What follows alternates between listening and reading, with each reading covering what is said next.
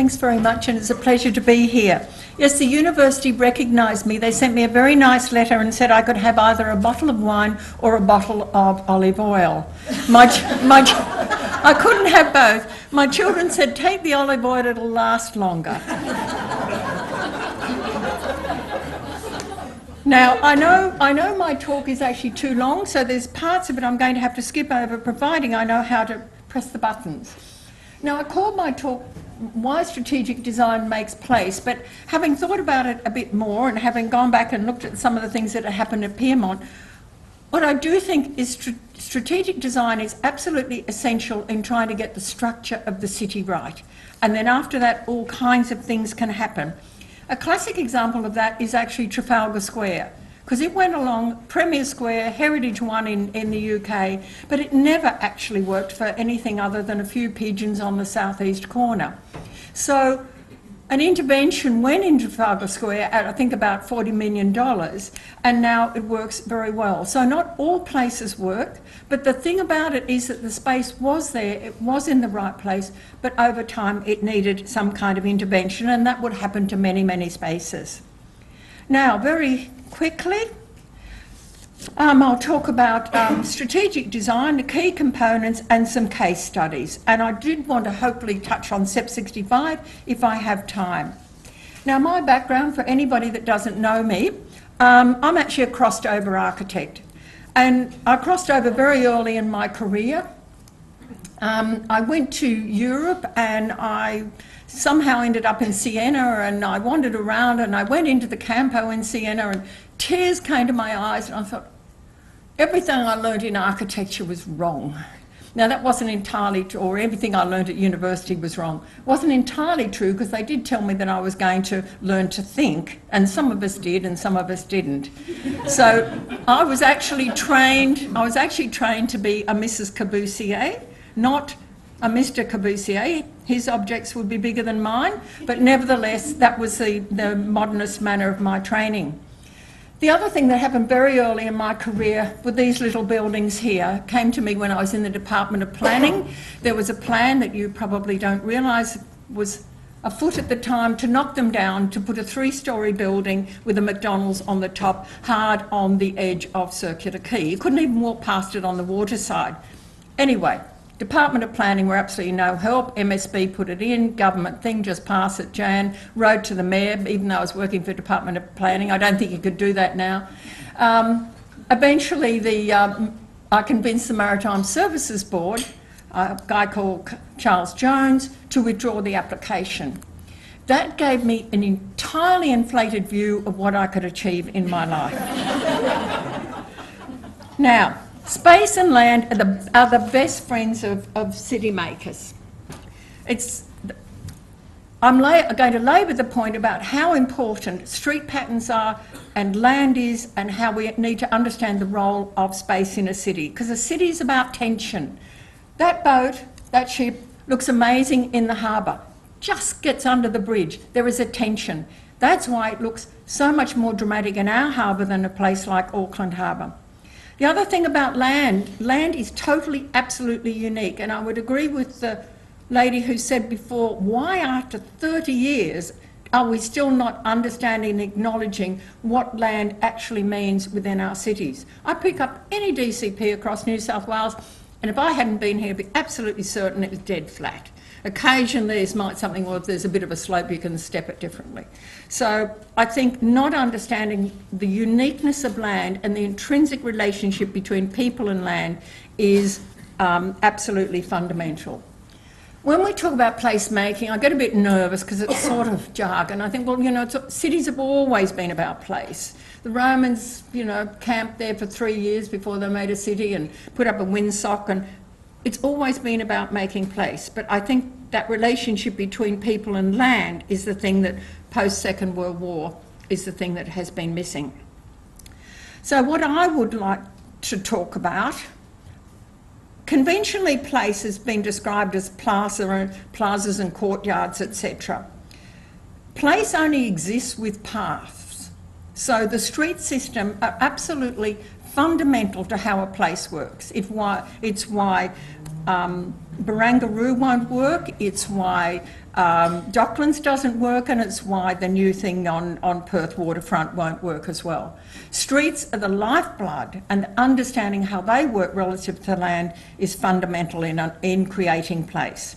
Nasty things can happen to those streets, I know, but if they're there, at least we can try and protect them. So my philosophical basis is basically towns are three-dimensional contextual entities, and all the interventions should be designed and drawn. Now, I don't mean that in that the community can go out and do whatever they want to do in their spaces, whether it's Trafalgar Square or whether it's swings in a park or whatever, and that will always change over time. The last time I went to Rome, nobody was killing Christians in the Piazza Navona. So, you know, it had a market, it's now a marketplace, it's now something, they have a special thing at Easter and whatever. So spaces are always going to change over time. So what is essential? I think one of why is strategic design essential? It's essential because we need to understand the city as a collective. It's a collective of land, space and buildings, not just a collection of objects. Our planning system tends to focus on objects. DAs, you go through all this agony with individual buildings. Look at Milson's Point, look at the collective, it is a mess. So it's also the hard physical nature of cities.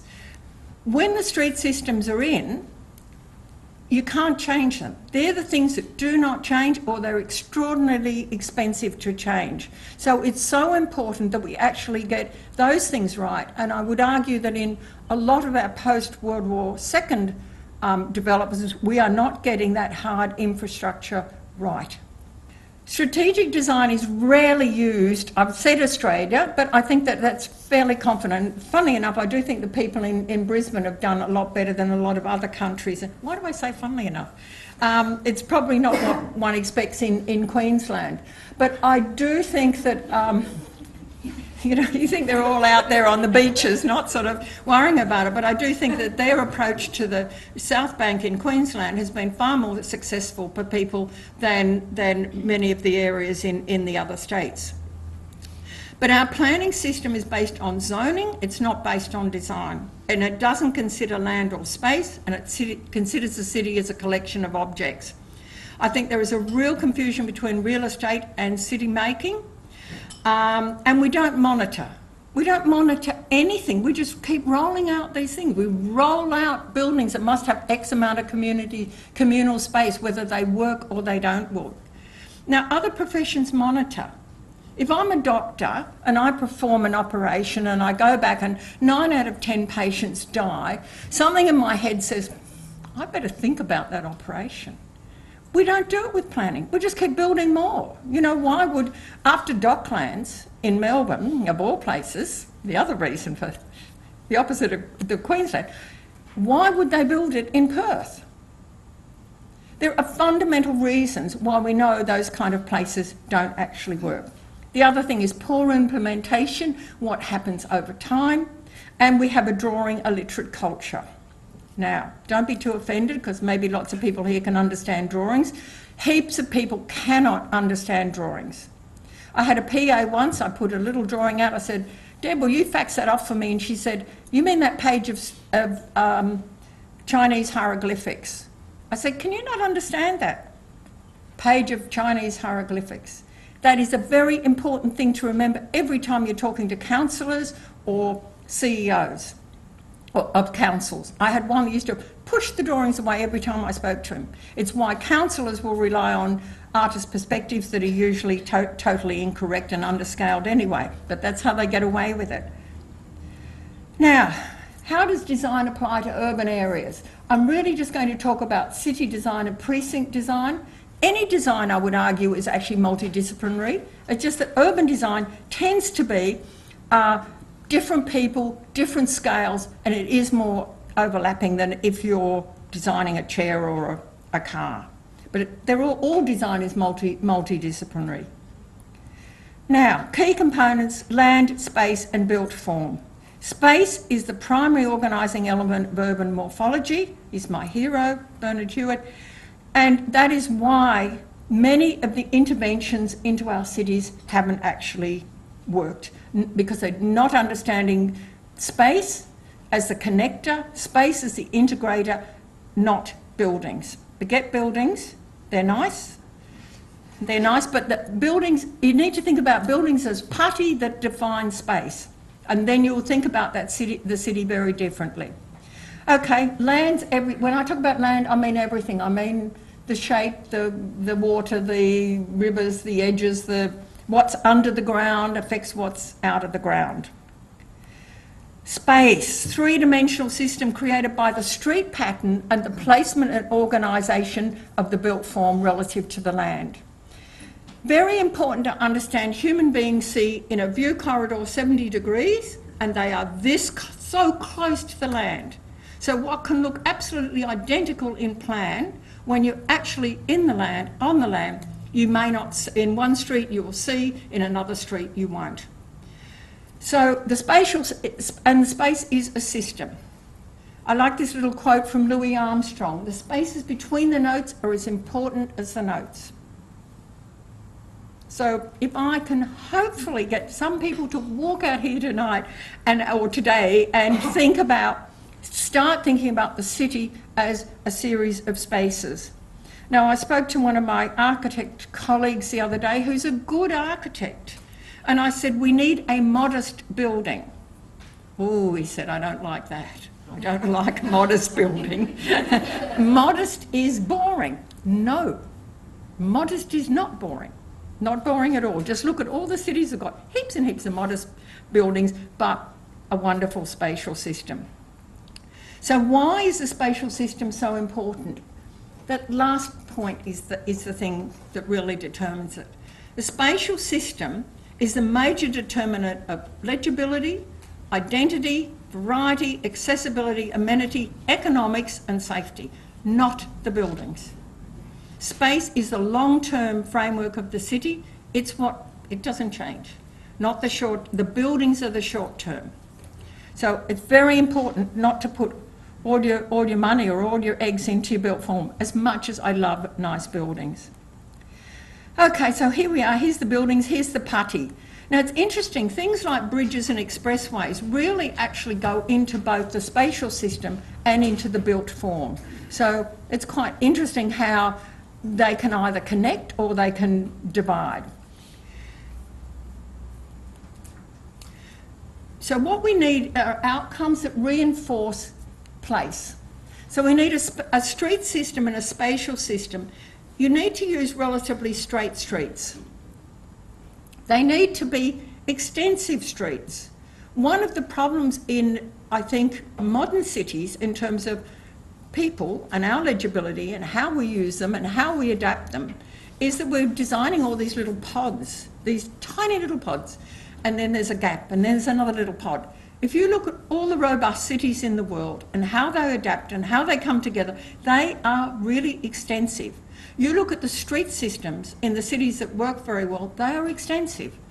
Burke Street here goes for miles. Now, a couple of places they've cut it off, which was pretty stupid, but no doubt it's still there, and over time they might open it up again. Crown Street, the street systems of Surrey Hills, all the peninsula systems in Sydney, the street systems, really good, really reveal the land. And because they reveal the land, you have a strong sense of identity before you put one single solitary building in those places.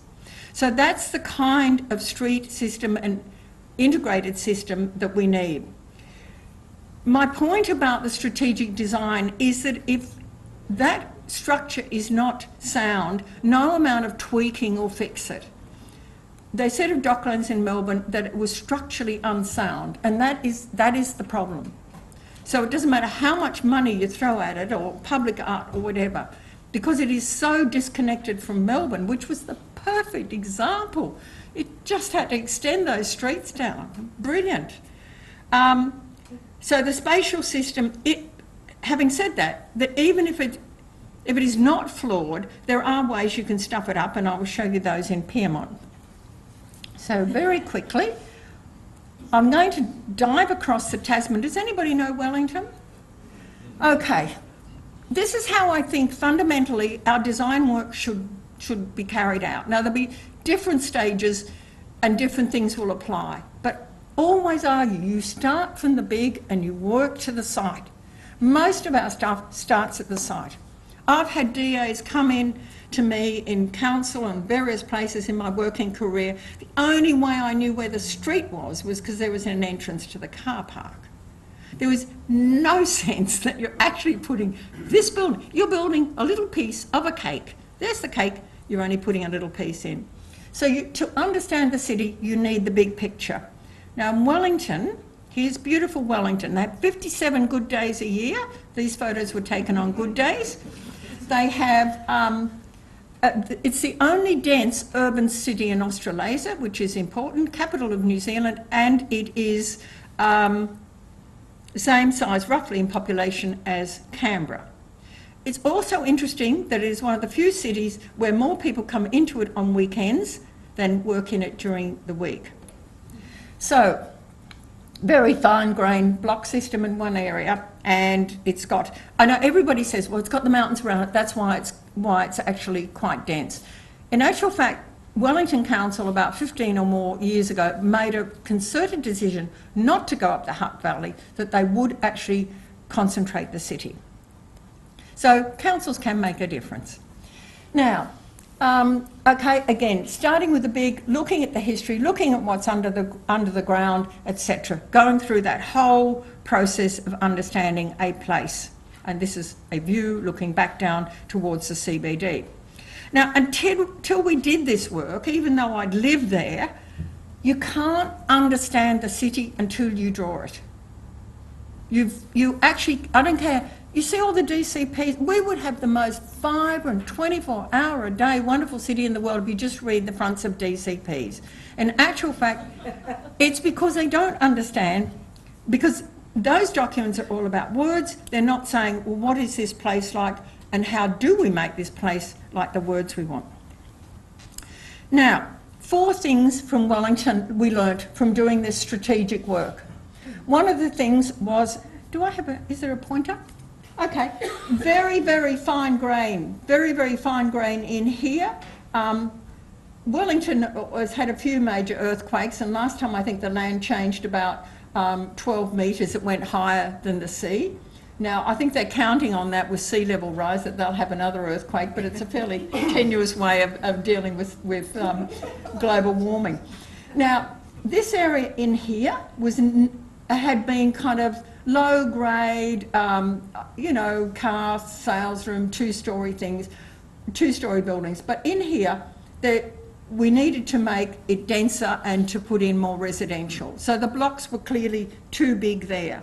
So by understanding this work, we were able to look at what the ownership patterns were, what was the feasibility of putting streets through, where there were laneways that existed that might be able to extend it, and then from that, we'll be able to look at what might be the building controls that would facilitate that happening. Putting just a blanket zone over that and giving it 3 to 1 and saying whatever, apart from being dead boring, and we would never be able to achieve either open space or the connections that needed to go into these very big blocks. Rule of thumb, Portland blocks are 80 by 80, that's about the finest you'd ever go in an urban area. It's also the same sort of thing we were trying to do at Macquarie Park, with enormous resistance from anybody that owned land. So, but by doing that, we were then able to start to look at what kind of building forms went in there, what were the important intersections, what weren't the important intersections, because there's a huge difference. Corners are very different things in different places, on different streets. Second thing we looked at was this. In most of that area, all the streets were orthogonal, except this little guy, Victoria Road. Now, that had happened with earthquake and whatever. When we did this work, we discovered it had been a major watercourse. When I first went there and I stood on this corner and somebody said to me, well, Joan, what sort of planting and seating do we put here? And I thought, I don't know, I haven't got a clue. I don't know anything about this place. The moment we did this work, we started to work out what had happened where it had come from, where the buildings should be aligned, should they be angled, should they be orthogonal, how should this public domain then be treated. Until we did that work, we actually had no idea about that street. The third place we looked at, or the third example I'm giving you, is the Houses of Parliament, the beehive, which sits in a kind of sea of trees and very ugly buildings. Now, everybody was talking about, oh, let's knock down the buildings, let's knock down the archive building. You can't do it, it's an ugly building. The problem wasn't the archive building. The problem was what had happened to the land and the traffic. So in this case, the next intervention was about land form and not built form, and what you could do with that. So out of this strategic design work started to drop smaller projects that would knit the city together. Wellington has 2 universities in the city, and they use the city for their graduation, throwing up their hats and everything. So it's really very well integrated in that way. The last point is the port. Now, they're convinced that, out here, here's the stadium here. The port people convinced they're always going to have a port there, and maybe they will. But at the present time, they were doing master plans on the edge here, that fundamentally meant that if the port ever became anything else, which it may well do considering the number of ports in New Zealand and considering the condition of the timber industry, there was all kinds of opportunities that were actually going to be cut off just simply by the master planning and the failure to integrate the street system as it needed to be integrated, so that in the future something else could happen if it needed to. So they were the 4, and then we got into the detailed design. But they were the 4 key things that came out of that strategic design: the street pattern, the building form, the public domain direction, and the changes to the land form, and stopping what might be a blocker. I always say these cities have got blockers, major blockers, might be a blocker to a future really integrated waterfront area. Now I'm going to touch on Pyrmont. How many people are going on the Pyrmont Walk? Okay, well I'll whiz through this. We know where here's Pyrmont, CBD, White Bay, Balmain over here. Now, we're just in there, yes. And we're very near the cage that hangs off this expressway that takes pedestrians from this end of Ultimo to the city. I don't know if you've actually seen that, but it's a very interesting piece of infrastructure. The bridge. I should talk about the bridge. Darryl Conybeare, I think he was the last person that saved it. Got in the ear of the Premier on Sunday night. The demolition contract was going to be let the next morning. Convinced the Premier it could be the Ponte Vecchio. I don't care what he convinced him. What was amazing is that that bridge is the absolute lifeblood into Pyrmont. And it was so close to getting the chop. So that was one good thing. We kept the bridge. This work was done. I joined City West Development Corporation. It was Better Cities money. It was, Brian Howard was probably our last politician that was particularly interested in cities, and was very keen to promote really people-oriented, good urban environments.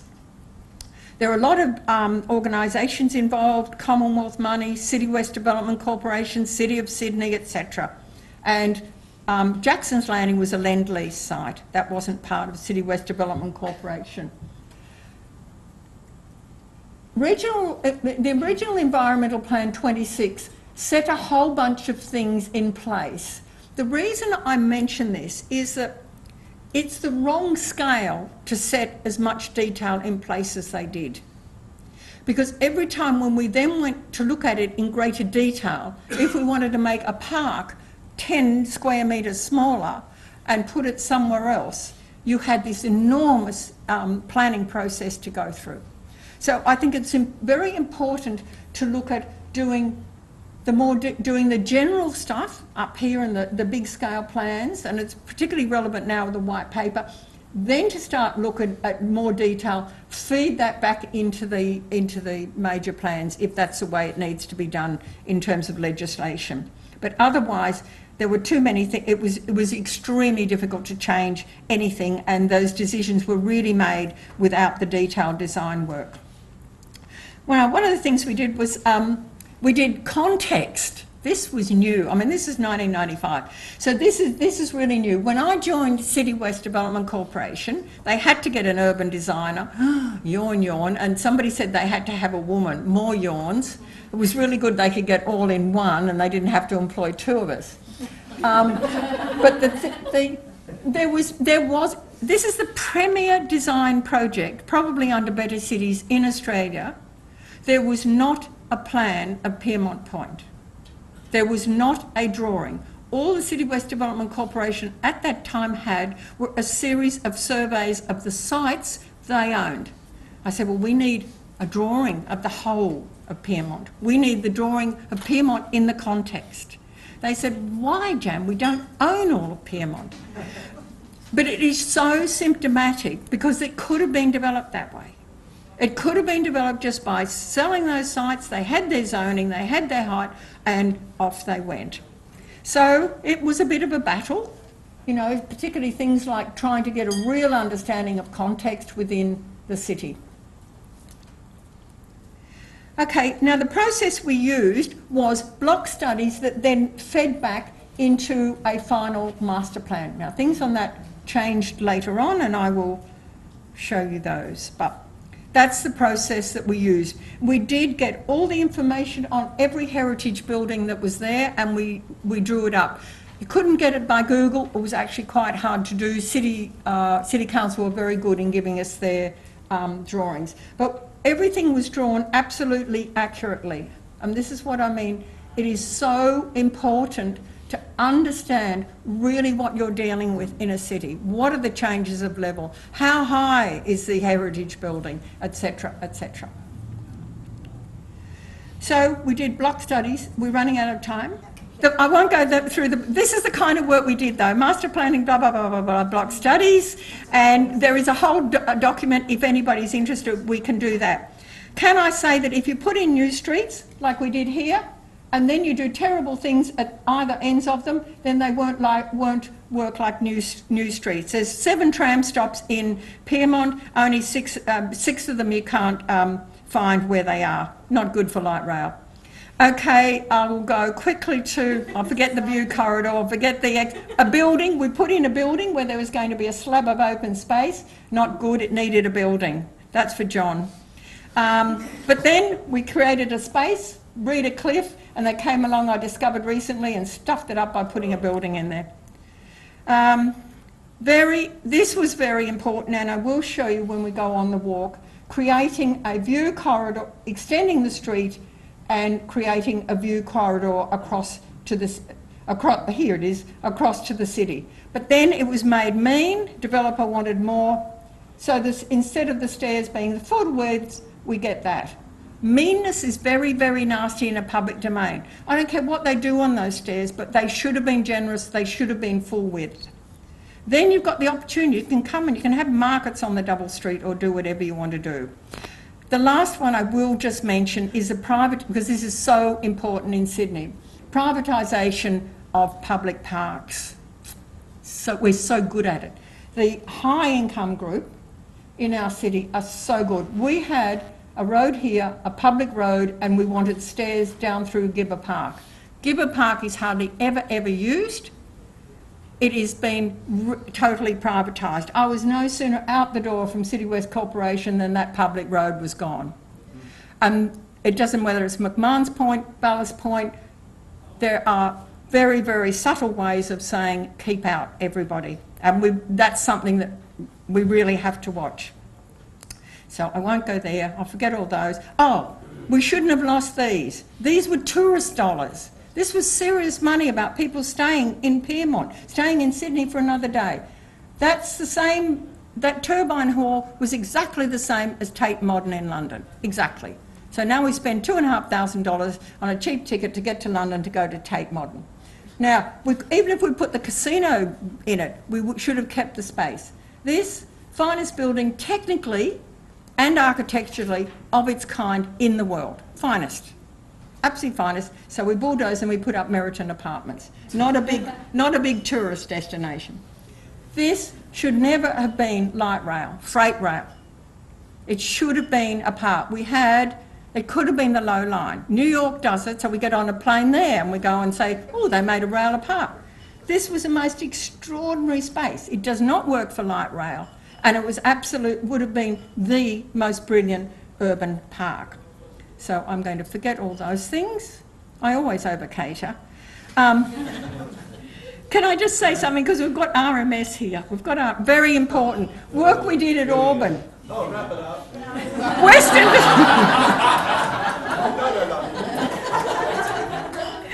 Western Distributor, we did an exercise on that. It went down when the land went down, and it went up when the land went up. Had it done the opposite, you could have connected this wonderful street pattern that's sitting back in here all the way through to the water and Olympic Park, and Olympic Park wouldn't be sitting there like a dead elephant. So I'll just give you my final. Forget SEP 65. First thing, context. It hasn't happened. Everybody's just latched onto all the ridiculous numbers and not done anything about context. Lack of imagination is the greatest evil, and I hope in this short overrun time I've convinced you that strategic design is essential.